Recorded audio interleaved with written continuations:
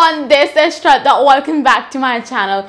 Today I have had the honor to talk to the New York Times and USA Today best-selling author Brenda Hiatt. I had a wonderful time talking to her and I'll be sharing our conversation with you guys. So before you continue watching this video, do not forget to like, share and subscribe. Also, I won't keep you any longer because I know all the Starstruck fans are gonna have my head if I keep you any longer. Please continue watching.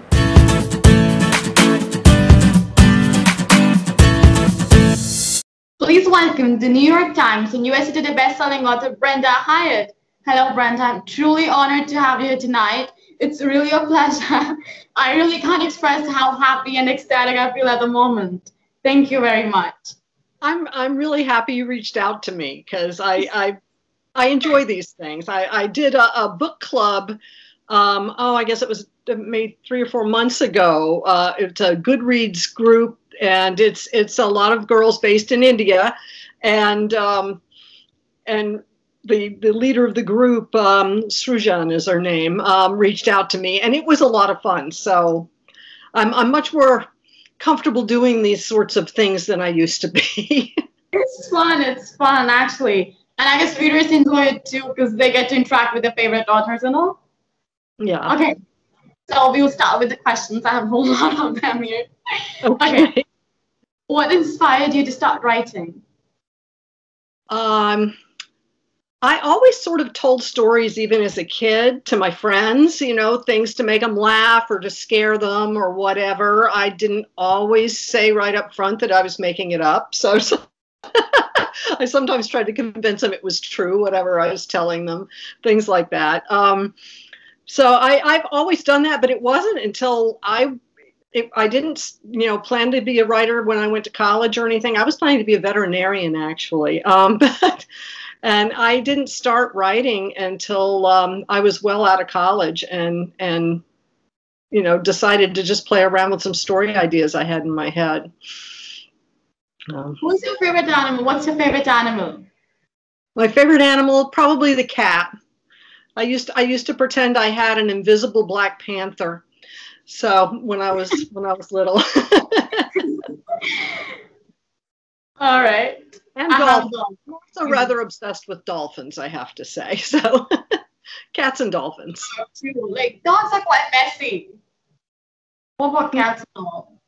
I really like when it comes to pets, I'm not a big person, but my sister is literally obsessed.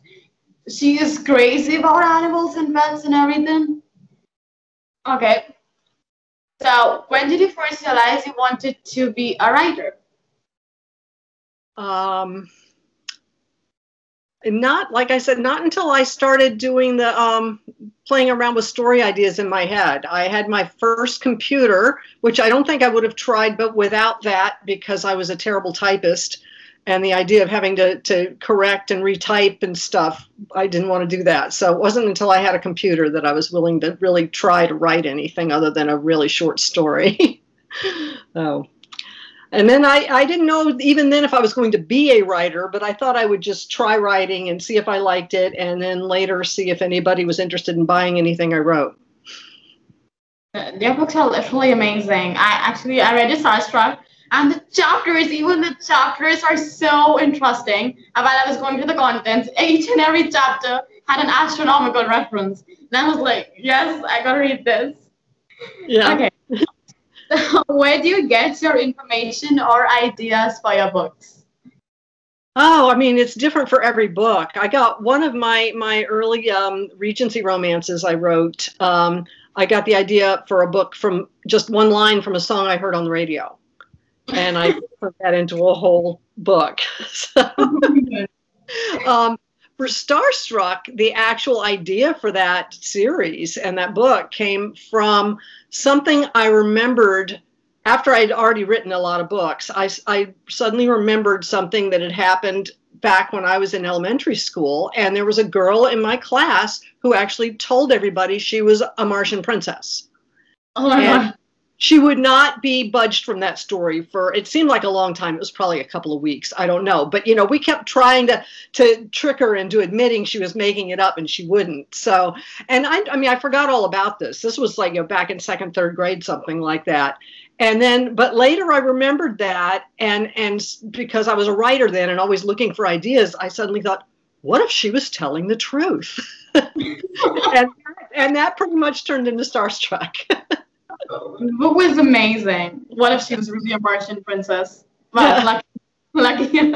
Yeah. What is your work schedule like when you're writing?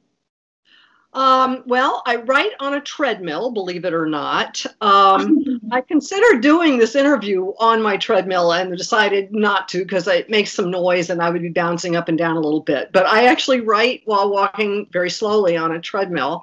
And I've got writing music that I always play. And I've got a whole playlist that I do for when I'm writing Starstruck books. And I've got a whole different playlist when I'm writing historical romance. So the one for Starstruck is very heavy on the band Muse. They have a lot of stuff that just seems to fit for the feel that I'm going for. And they also, a lot of them have like interstellar type themes to them and stuff. So it fits well. So that's you our next interview on a treadmill. It's a nice idea. Yeah. Sitting all day was really starting to hurt me. I was hurting my back and my hips and stuff. So I first started standing at my desk, and then I heard somebody posted something online about a walking desk with a treadmill. I was like, oh, I want that. So I did a little research and ended up, and I've been doing it, a lot of years now, probably 8 or 9 years, something. I've been doing that now. That's a lot of time. Okay. Do you remember the first story you ever read and the impact it had on you? Probably the first story I think I read myself, you know, when I was in, I don't know, second, third grade. I don't know. Our teacher was reading it aloud to us in class, and I didn't want to wait. She was doing like a chapter a day, and I didn't want to wait to find out what happened. So I got it out of the library and read it myself. And that was The Lion, the Witch, and the Wardrobe by C.S. Lewis. And And that, yeah, and that's kind of what got me started as becoming a voracious reader from a very early age. It's really early, and that's super cool. Yeah. Okay, so what was your favorite book when you were a kid? That was certainly one of them. That was definitely the Narnia series was definitely favorites of mine. I also used to check out any book about animals, involving animals I could find in the school library. I always loved stories, you know, all the Black Stallion books and you know, books about where cats and dogs were largely featured, and horses. So I read a lot of those type things. And of course my taste. Have you heard of Animal Stories by Ruskin Bond? I don't think so. It's all about animals. Everything in it is animals. I should probably find those. Okay, so what do you think makes a good story?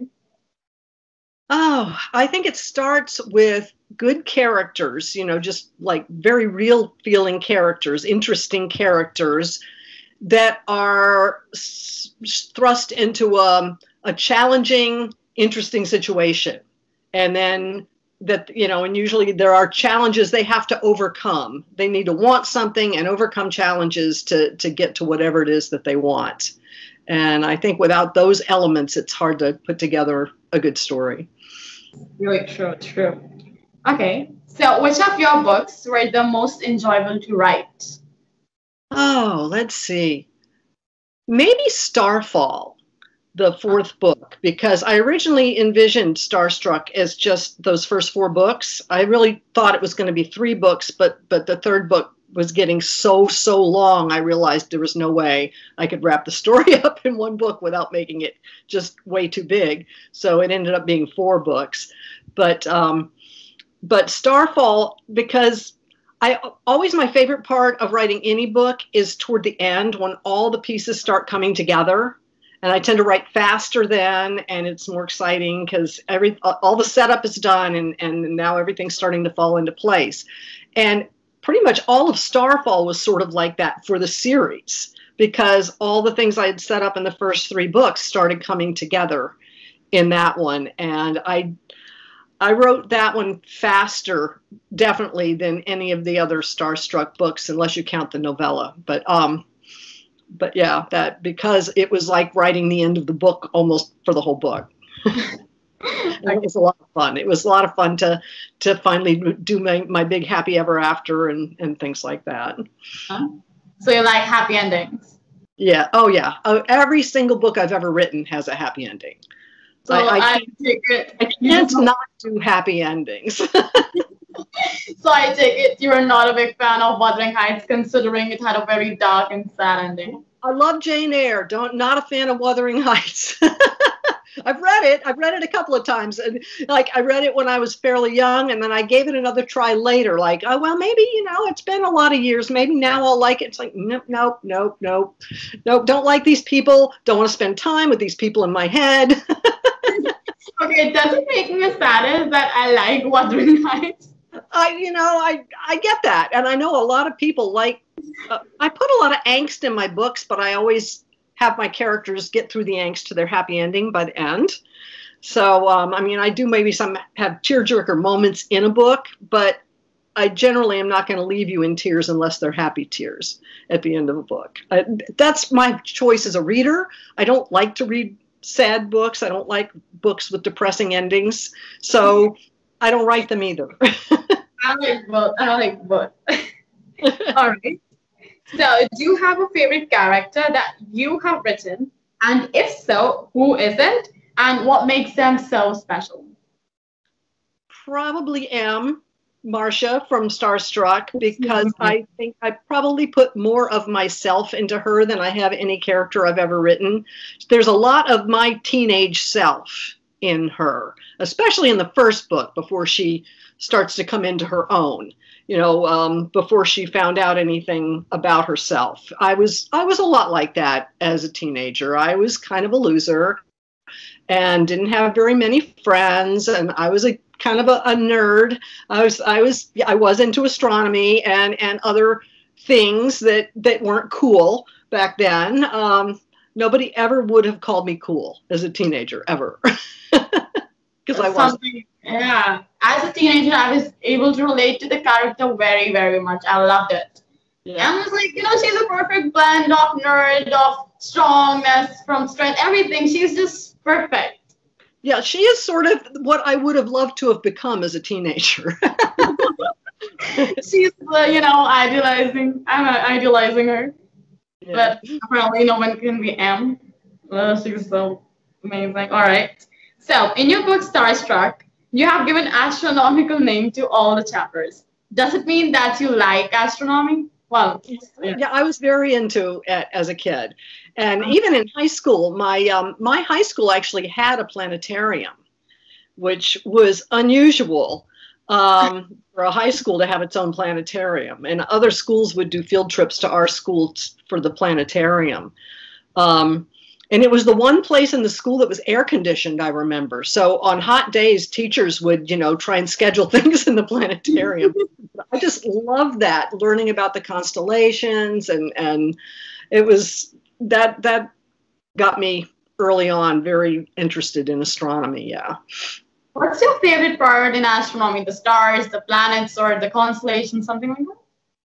Oh, the planets are fascinating. I mean, as a kid, I mostly really got into the constellations, but as I got older and actually looked into it more, the planets are more fascinating to me because there are so many mysteries there, so much we still don't know.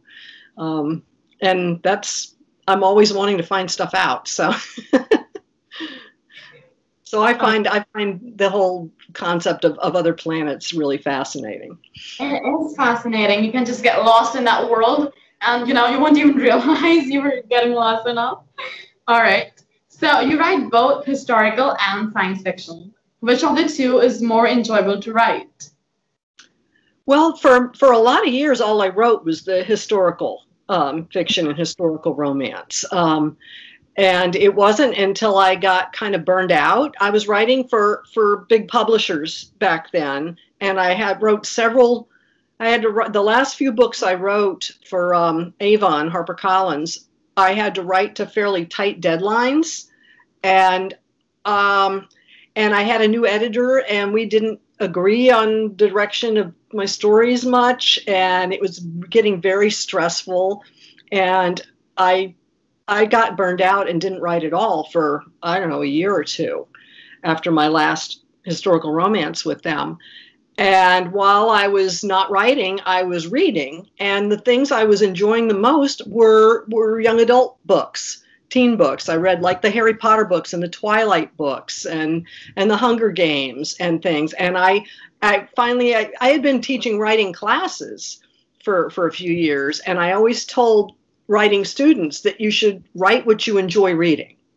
You know, when they were saying, you know, what genre should I write? I said, write what you enjoy reading. And I was like, I should take my own advice. I'm really enjoying these books. I should try my hand at writing teen fiction. And that's when, you know, that idea for Starstruck had been kind of in the back of my mind. So that was my first foray into teen fiction. And I was always into science fiction too. I read a lot of science fiction also. And so I would say now I enjoy those the best. I'm enjoying the science fiction Starstruck books most as a writer, though I still have written some. I have gone back and written a few more historical romances since then. As a reader, I read your book Starstruck first. That was the first sci-fi book I read, and after reading that, I got interested in science fiction. It's totally different for me. I never read Divergent or Hunger Games. First, I read Starstruck, then I moved on to those books. Divergent is having sad ending, right? Well, I'm honored to have been your gateway drug into these books. No, this is my pleasure, my honor. Literally, I'm so glad it was you. All right. What are your favorite novels? Oh, there's so many. Probably the ones I've gone back to and read over and over the most are Pride and Prejudice, you know, Jane Austen books, but especially Pride and Prejudice, and the Harry Potter books. I've read those many times now, and the Lord of the Rings trilogy, the Hobbit and Lord of the Rings trilogy. I've read those multiple times. I can practically quote them. Those are the ones I always have a few books on the go, and I think that might be your next question, is what I'm reading now. And I usually have a few books on the go. I've got usually something nonfiction that I'm reading, often a writing or marketing type thing, and then some new piece of new fiction. But I've learned not to read new fiction in bed, because then I stay up half the night.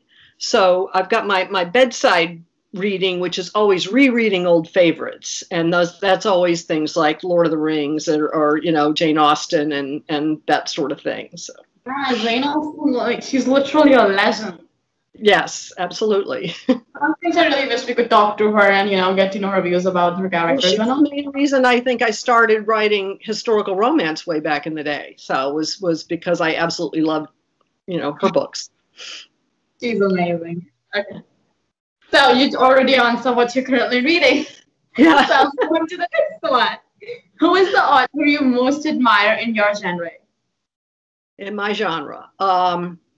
Well, in the teen genre, I'd have to say J.K. Rowling, because the Harry Potter books are just so, the world building is amazing. I also thought that about the Hunger Games, that the world building was amazing. Those books are a little darker than I usually go for, but I really enjoyed them. But they're kind of on the dark side for me. And same thing like Divergent. I read the first book, and then I heard that I saw reviews and things that the books kept getting darker after that. I'm like, you know what? I think I'm gonna stop. Guys, in the end, how can they be dark? I'm like, you know what? I'm just not going to keep up with this now. I think after I read Divergent, just as a palate cleanser, I read The Princess Diaries, because I wanted something really light and fluffy and fun after that. I have watched The Princess Diaries, not read it, sadly. All right.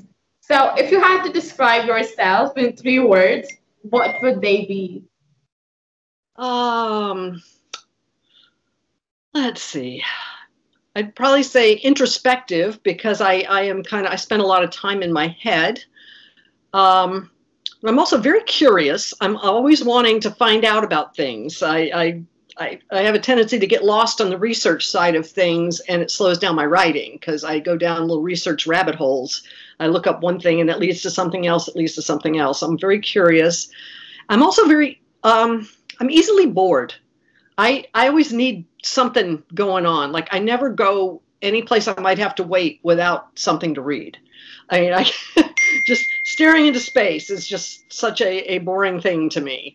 So these guys are, my family's texting me, sorry, and I can't turn them off without turning my sound off, and then I wouldn't be able to hear you. Sorry, sorry. But I guess those are my 3 words. Even I get easily bored, so I need huge changes. You know, always some sort of a change in food, in books, in everything I do. Yeah. Okay, so my last question. Any message you would like to give to your readers? Well, something, because this is probably going to be mostly my Starstruck readers more than my historical ones. I don't know if you've seen anything I've put online about it, but there's a Starstruck musical.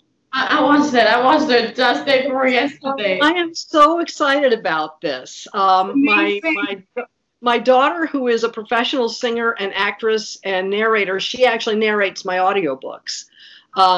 She had the idea to make Starstruck into a musical, and she has a lot of musician type friends, and she and a composer friend got together and wrote this musical. It took them probably a year and a half or so to really get the whole thing down, but you know, all the songs and then polish them and everything. Yeah, now she finally just yesterday put the last song, the finale, up on YouTube. So now all of the music is up on YouTube. It's never been actually produced on stage yet because COVID, but I'm excited to see it sometime actually staged. And I think, wouldn't it make a great Bollywood musical? Yeah, it would. But I'm not these days I'm only watching Hollywood, not Bollywood. But yeah, it would be a blast if it gets released in India. You could actually do that. If you ever visit India, we could, you know, plan the whole thing up and do that. It will be fun. It's not like I know anybody in that industry, but oh, we can always get in touch, you know. Well, my son-in-law, whose parents are from India, said that he's got an uncle who at least used to have connections with Bollywood. So who knows? It's a long chain, but you could always try it. Actually, all the readers will be thrilled. And for one, I always want somebody to visit India. You know, I really want you to visit. If you ever do that, please do visit Delhi. We're gonna have a whole book signing. I would reach out to my readers in advance because I do seem to have a lot of teenage fans in India. I get emails and messages on Instagram and things like that. So, but I would absolutely let them all know if I get a chance. I would love to because, you know, like I said, my son-in-law's family. He still has a lot of family there. I mean, his parents are in the United States and have been for a long time. He was born here, but they still have a lot of extended family in India. My daughter's been to India with them, but I haven't. But you should try that. Okay, Brenda, I'm really honored to have you tonight. It was really a pleasure. I was so thrilled that throughout the day I've been jumping from joy. I was so excited. And I've been kind of nervous. I always get nervous before these sorts of things because the first question is always weird. You know, you're too clumsy. I'm a little clumsy when it comes to nervousness. But yes, it was totally fun. And I really love you. Thank you very much for doing this with me. And thank you so much for inviting me. And I'm just, to anybody that sees this, hi to all my readers. I love all my readers. I hope, I know for sure all the readers love you too. Thank you. Thank you for writing the books. Thank you very much. Have a nice evening. And have a nice morning. Okay, bye. Bye. She is amazing, isn't she? I had a blast talking to her. I was so excited throughout the day. It's actually night here in India and it's morning there in US. So it's night here. So, and all the day I've been jumping and hopping all around the house. screaming that, oh my god, I'm talking to Brenda Hiatt. And my sister, she was sitting right next to me when I was yelling this. She stared at me as if I've grown like 4 to 10 heads. And that was quite embarrassing. But as a bibliophile, it's, as I said before, completely justified. Also, Brenda Hiatt is a phenomenal author of the sensational Starstruck series, and there are historical fictions as well. So do not forget to check out all those books, and I assure you, as a bibliophile, as a very passionate reader, you're gonna love all those books. So do not forget to grab your copies right now. This was it for this video. I hope you had fun. If you did, then do not forget to subscribe and continue watching my videos.